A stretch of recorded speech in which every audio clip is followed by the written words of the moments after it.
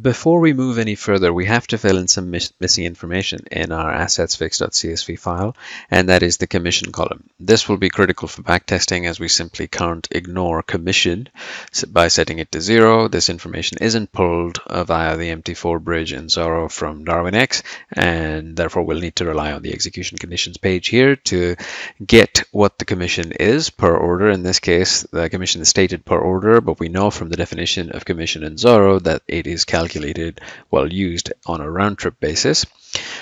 So for incorporating it into the AssetsFix.csv file in a way that we don't have to constantly change it with the value of the corresponding conversion currency pair changing all the time, we're going to take a look at the commission value here, and for simplicity's sake, we'll set it to a value that is representative. So here we have 2.5 euros being charged to the euro dollar.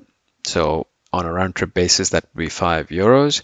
Given that the price of the euro dollar is roughly in the range of 1.1 to 1.5, let's go with simplicity, and for backtesting purposes, to lean on the pessimistic end of things, let's set this to, in account currency units, $6. You could get more pessimistic and set it to a higher value. It's not going to be 6, it's actually going to be 0.6, since commission is stated for currencies on a round trip, but as well as 10,000 contract basis. So if it is 6 euros or $6 in this case for 100,000 euro contract size, then we'll need to adjust it by 10 and get it down to 0.6. And let's set this as 0.6 for all three majors that we have in our list.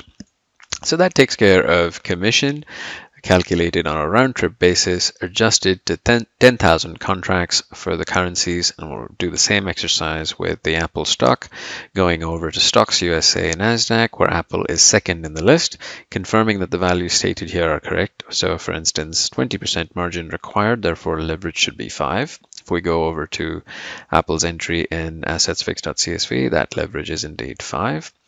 Lot amount, well, there's the minimum order size that you can execute without your order being rejected. That is minimum size in contract set to 10, which is also set to 10 here for the Apple stock. Commission again is missing. So if we go over to the commission per order, $0.02 per contract. And we know that the minimum contract size is 10. Therefore, we very simply take the round trip of this at 0.04. And since commission needs to be stated on a per contract basis for non-currency assets in Zorro, you could take the 0.02 multiplied by 2 to get 0.04 USD per contract and set that value over here to either 0.04 or something more pessimistic, compliant with the minimum order size, such that you have a value that enables you to backtest considering commission in place as opposed to not having commission in place at all. And that's simply it. The other aspects of the configuration here in terms of swap long and swap short at negative 2.88% and negative 0.22%, these have been pulled correctly from the MT5 Bridge API as well into the file. So with the exception of commission, everything else was pulled successfully via the API, in our case using the MT5 Bridge in Zorro, and the rest of the information, in this case commission, needed to be extracted from the execution conditions page at Darwinex and populated accordingly in our AssetsFix.csv file. With those inclusions and using Zorro in this way, whereby we wrote a very simple script, and that script had the assets we were interested in data for. We went through and clicked trade on Zorro to execute that script earlier on. That led to those closing prices being printed, being taken from the MetaTrader terminal through the Zorro Expert Advisor. But more importantly, what happened in the background was that Zorro went away and extracted all the information that it needed about those assets from the broker. That information was available inside the log folder in assets.csv.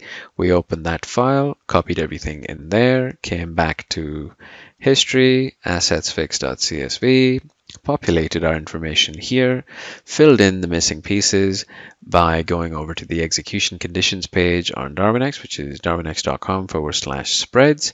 Here we went into currencies, Forex, went down to double check that our values are correctly stated, and also any information that's missing can be accommodated into the file. Knowing exactly what value to put in here, given the definition employed by Zorro for that variable. So in commission for currencies, it would be specified in 10,000 contracts as opposed to the specification of per 100,000 units as on the execution conditions page. The other consideration was that commission needs to be round trip, whereas on the execution conditions page it is stated on a per order basis. So we had to not only multiply it by 2, consider an appropriate adjustment to account for currency fluctuations, as the account currency in use on the MetaTrader account here on which Zorro is deployed is US dollars, but the currency of commission stated on the execution conditions page for that asset is in euros.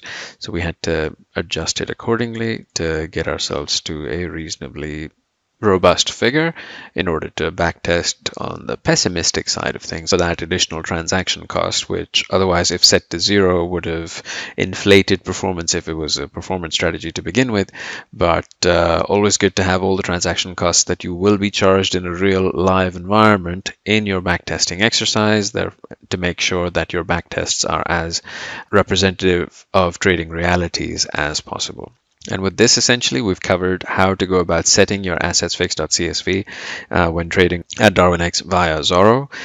Commission at this point is not pulled via the MT5 Bridge API, and any other values that you need data for. This was an example of how to go about letting Zorro do the heavy lifting, getting all the data in the back end, and then simply going over and finding that data in log/assets.csv, copying it over to your AssetsFix.csv in history, making the necessary inclusions that weren't there when you initially found the data, and once you've done that, closing Zorro and restarting Zorro to use the latest specification and get cracking with your backtesting. See you next time.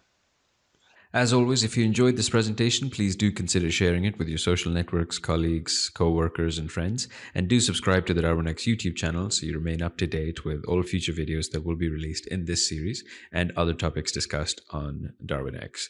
Thank you very much for your attention. See you next time.